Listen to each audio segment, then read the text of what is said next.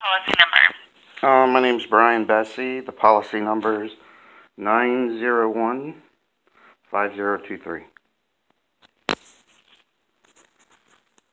Alright. Date of birth? February 17th, 1940. Who's that for? My mother, What's her name? Judy Bessey. Thank you. And you're Brian, you said? Correct. Okay, Brian. Will you verify her address and phone number for me? It's 16273 State Road 148. That's Aurora, Indiana 47001. And what about a phone number? 513-356-9971. Thank you. And what can I do for you? I got online the other day. It asked if you wish to switch the payments. And, excuse me. So everything's in my name, the policy, and, well, not my name, but for as far as irrevocable. So my wife was about to get laid off here next month. So I tried to switch it to a payment every 6 months.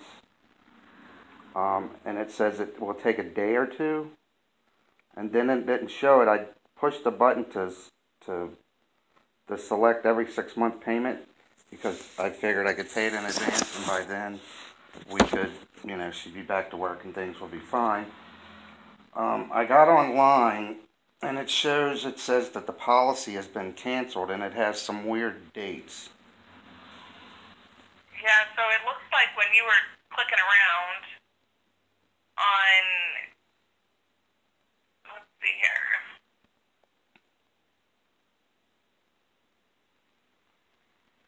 So on 11/15, it shows that policy owner called in to cancel.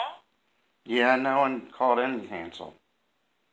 And if they did it illegally. Everything is supposed to come through my email, my phone number, or my mail. My mom is in the hospital with real bad dementia. If you can see the records of what I've been dealing with, it's been coming out of my account, my business account. So the policy holder couldn't have called and canceled it because she's in a nursing home with dementia. And as me being the irrevocable, excuse me, beneficiary, I'm the only other one that can do anything with the account. So two things. One, they pulled the check because it can't be canceled. Please? Just so you know, even if you're irrevocable, the policy owner still has all access to the policy, but you're right, they would have to have a written consent from you to sign off on it. Mm-hmm.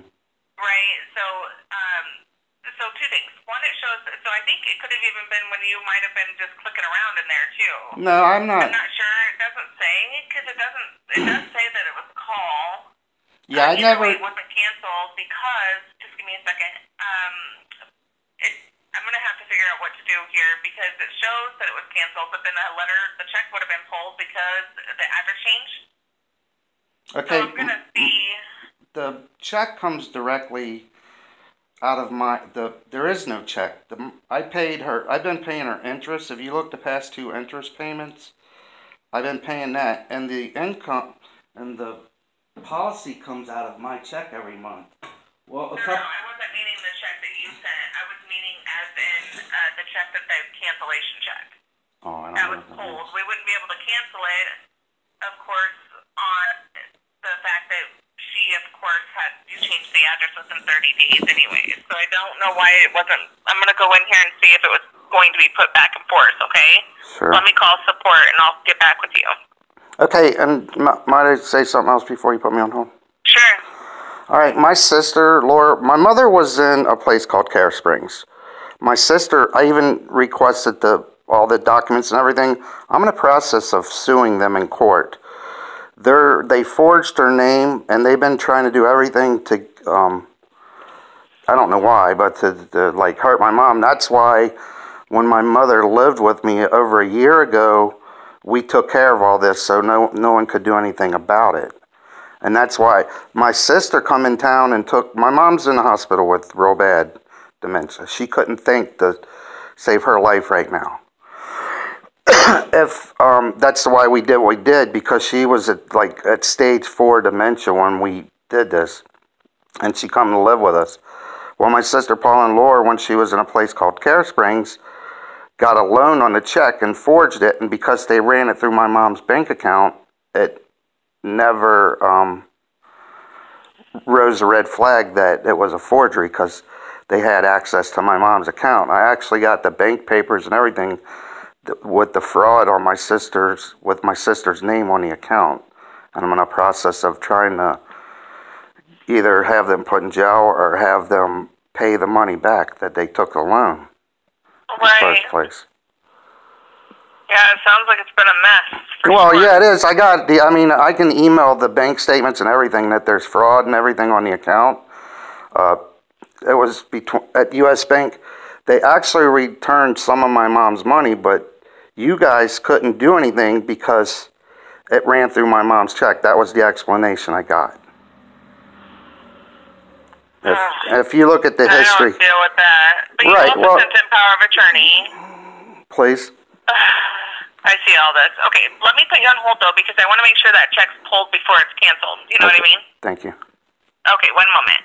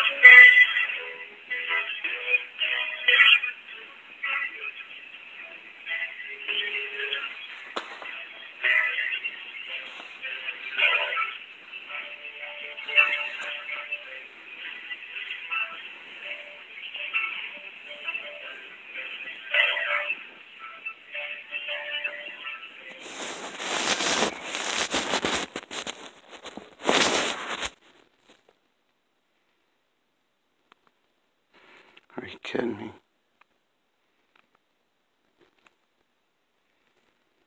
It's a fucking phone call in there. Thank you for calling Mutual of Omaha. Did you know that you can access your account 24/7 and it's simple to sign up? To enroll in customer access, go to www.mutualofomaha.com and look for the sign-in link. To continue for service or claims, please listen to the following options. If you are... Hello? Hi, sir. This is Valerie with Mutual of Omaha. Oh, I was just calling back. Sorry about that. I wasn't sure if you hung up or not. Just give me a second here, okay? Yeah, sure. I'm going to open a request. We're going to put it back and forth since the check's already been pulled. Okay. But I still don't know who would have called in on her behalf. Well, it would have been one of my sisters. They're nuts. I have documentation that shows things if they try to do this again. That's another reason I tried to, or I don't know if I can change it. Maybe you can help me. Can I pay a payment in advance or whatever every 6 months or? Yeah, you can do that, but we just need the POA to be approved first for you to be able to make changes, so that just takes some time. But I'm going to tell you what you can do, what you should do.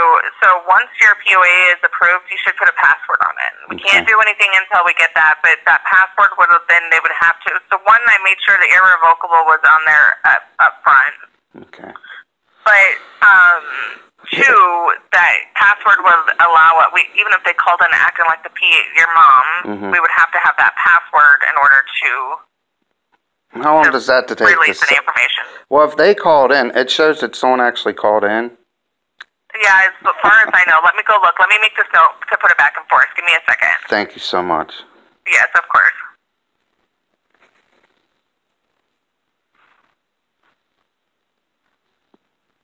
Crazy.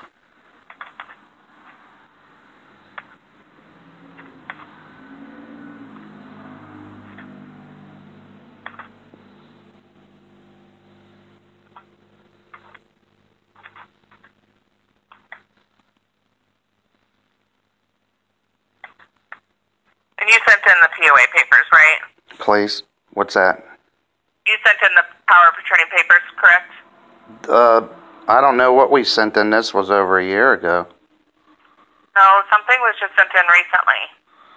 No, I never sent. My sister went to one of my sisters went and got something. The power of attorney, I don't know when that was. I've been going through so much. Here's the thing. My sister was using my mom's money out of her bank account as well. Well, when they took her Social Security and took everything, so I took my mom to the bank a couple months ago trying to get copies of the bank statements, and she put a stop to it. She's trying to keep it from anybody finding out what she's doing and what she did. But there's like 3 warrants on her over in Amelia, Ohio, at my mom's old address at 57 Olive Branch Drive. Because she was robbing people. She's a drug user. That's why, again, I made it to where I'm near irrevocable. What's your sister's name? One's Paul and one's Laura. Who's Judy? That's my mother. She's the owner. She's the one. Oh, okay. Oh yeah, I'm sorry. So let me see. One of these, somebody sent in a power of attorney with cancellation papers. The cancellation papers? Yep, that's what it is. So.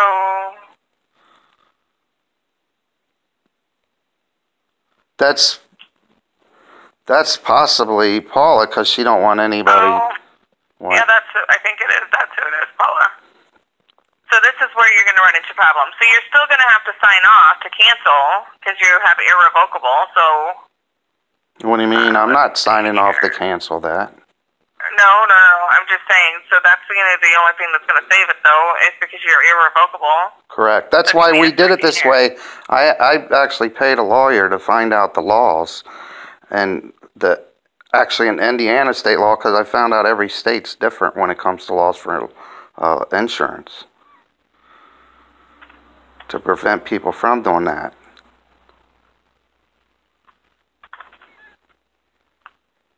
What a sick human being. Yeah, so that's going to be the only thing that's really good, because she did send in legal documentation as a guardian. Correct. But still, with it being said, there's an irrevocable Vinny on there. So, therefore, with that, like I said, being said, they can't really cancel it without your signature. Right. Unless they were to forge it or something. Right, yeah, well, that's just it. How do I set up this passcode? Because this is actually, I'm the one actually paying this. It's coming out of my business account. I took care of my mom for over a year and a half, and they've been nothing but trouble. So the only way you can set that password is, sorry, I was just reading this documentation, is getting the PO on the phone and doing it with her permission, or if you have legal documentation as power of attorney. What's PO? POA is power of attorney. Oh, I'm sorry, the policy owner. So my mom. Yes, correct. Even though she has dementia. I mean, she's not so bad that she can't talk or anything, but she's like stage 5 dementia. But I'd still need her for a passcode. Someone else just sent in that power of attorney. Right. Because it gives them, so with that being said, in that case, what that power of attorney is saying, hey, that person's not able to make decisions on her behalf, now I'm able to. So this is what you're going to run into. Okay, but they still can't cancel, and I can still keep paying, and the policy's still good. Yeah, correct. The thing is, though, is that they don't stop billing. Mm-hmm. So that's where you're going to run into right now, because right now a place has been stopped on the billing since someone sent power of attorney papers in. What do you mean place been stopped on the billing? So that's what happens. They place a stop on there until that's approved, because then they're trying to cancel it. Right. Put in a note to resume it. Right. Yeah, but according to the attorney I talked to in the laws, that the only way it can be done is if I signed off on it. Even if a judge said so, I'd still have to sign off of it, which I'm never going to do that. Yeah. See, I'm the only one that has anything to lose, me and my mother. I'm making I'm making the payments, and it's my mom's health and life that's, you know what I mean, that she's made. Right. So even I don't see any other beneficiary changes, so there can't be any. There hasn't been anyone. I'm sorry. Well, you would have to sign off. So I just made a note on the power of attorney papers because, of course, it's saying if approved, send check to, and I put on there that there's an irrevocable beneficiary. So just in case they didn't see it, they know now. Well, they know because I went to court. I'm still dealing with court, but on like several issues. And that's the reason I was going to, another reason I was going to put it in to where I can mail the payment in, because when I try to print things online at the Bessey.B at Outlook, where my emails come for, and I get it for my reminders of the payment, it's sometimes it don't even print what you want it to print. And I gotcha. And the paper documents is very specific. Like I'm looking at the irrevocable paper right now. I got copies. I got copies of like my canceled checks from the bank and everything. So you're assuring me that it's not canceled and it's still going to be. I mean, I can still make the payments. No, so I can't resume. I can't guarantee the billing is going to stay the same because again, it's going to have to go through the legal department. So right now, there's going to still be a stop on the payment until they can get that all figured out. I did put in a note that you wanted to resume billing on automatic bill pay. Okay. Once it gets corrected. So. Yeah, like I said, I don't know where there would be a problem because the attorney I talked to said that there was nothing that anybody could do about it. So the guardian can do anything except change the beneficiary. They can stop billing. Okay, so how do I, and then no one, so if they talk to my mother and she can have that changed or what? No, so the payments really can be stopped at any time, so that means that they can say, no, I don't want it to come out of his account. Okay. If they have legal guardianship and they sent in the correct paperwork and they're approved, then we can stop the billing. They can't cancel the policy without your signature, and so what it really means is they can just stop paying on it. Mm-hmm. And then what will happen is it will reduce down from the full face amount to whatever once that cash value is eaten away, which I wouldn't know for sure because right now it's not showing active. Well, there was only a $346 loan value on the thing because my sister stole $1,600, and there's an outstanding loan for $1,700 or $1,900. It's $1,937.37. Right. Yeah, so I would get your mom to put a password on there. Okay. So I can go visit her today and have her call in? Yep, she can get permission to speak with you. Is there a possibility to even speak with you since I talked to you, or it could be any person? Anyone can help you just because even if I give you my extension, we're on the phones all day. Correct. So you probably wouldn't even be able to get me, to be honest. Okay, so someone sent something in, and you're saying all I would have to do is get my mom on the line. Yep, correct. To make a password. Okay. Change. The billing they can change, though, again and again. So what's the password do? The password is, well, they can't change anything without the password, I guess. Oh. Unless they send in written documentation saying to remove it. I mean, it just seems like it's going to be a whole mess for you guys. But one thing's for sure, that, I mean, there shouldn't be any way to cancel the policy without that signature of you. Right. But, yeah, so they've, I guess, because they've called a couple months ago. I called in and someone tried to make changes a couple months ago as well. Yeah, I'm not sure, to be honest. I don't see, let's see here.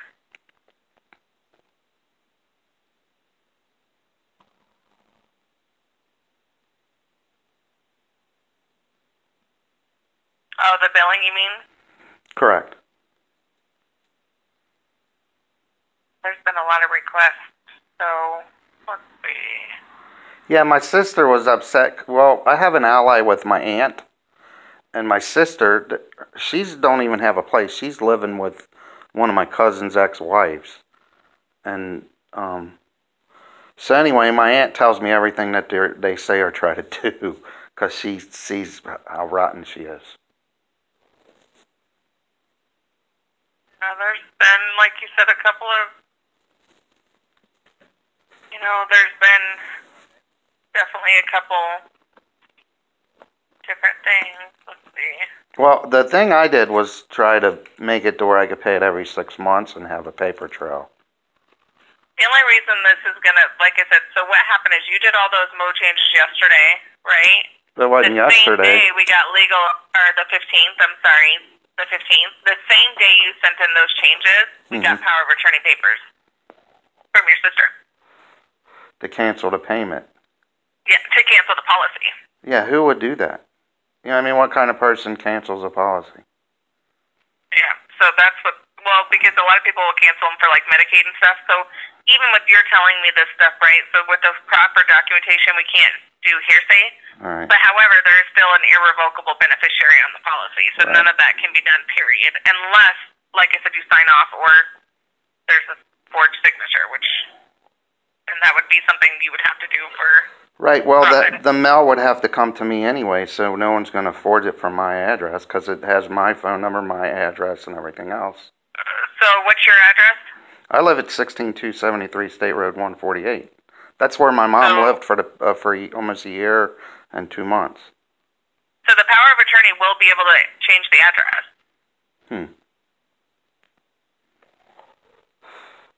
But the worst case scenario is my mom has no life insurance, even though I'm agreeing. Yeah, you're right. It's a bad situation. No, I agree with you 100%. I mean, especially because it's not even a large policy, so... Right. There's only 4,000. There's only 4,000, and I'm paying, not only am I paying the $26.60 or $25.60 each month, I'm also paying, the interest was $143 something. I wrote the check for $148 out of my business account, and it's been coming out of my business account. Yeah, no, I like I said, I'm agreeing with you, but that's what I think you just have to. So you should be able to go online. The rush can take 24 to 48 hours, and it should be put back and forth. What does that mean? So that means it's going to show still active. You know how right now it shows canceled? So they won't get a bill or anything. They might just not, because she didn't even put a change address or anything. All she has done is trying to make my life miserable because I took care of my mom for over years. They've been in Florida for 12 years. I know this has nothing to do with you. I'm just saying my mom lived with us for over a year, and she was getting pretty bad. I took her to the hospital, and then she was put into the nursing home because me and my wife was losing like $15,000 of her income in just 1 year. Right. And we're still taking care of her cat and trying to make sure she has burial. They keep wanting talking about cremating my mom. She don't believe in that. So and I don't have the money to just hire lawyers. We live in a little hick town in Indiana where you can't even do paperwork. You have to get online, and they sort of force you to hire a lawyer, and I don't have that kind of money. All right, so to go back on, I'm sorry, go ahead. What I was going to say, too, is, because on the power of attorney papers, it says, if approved, please send check to address that is listed on power of attorney papers. So they are trying to, if canceled, send the check somewhere else other than your address, but again, they can't cancel it without a signature, so. But they can change the address. They can, yeah, they could definitely change the address. Can I make it, like, if you record everything, and I can make it abundantly clear that was planning to keep on playing it, paying out of my account, and never in a million years would I sign it.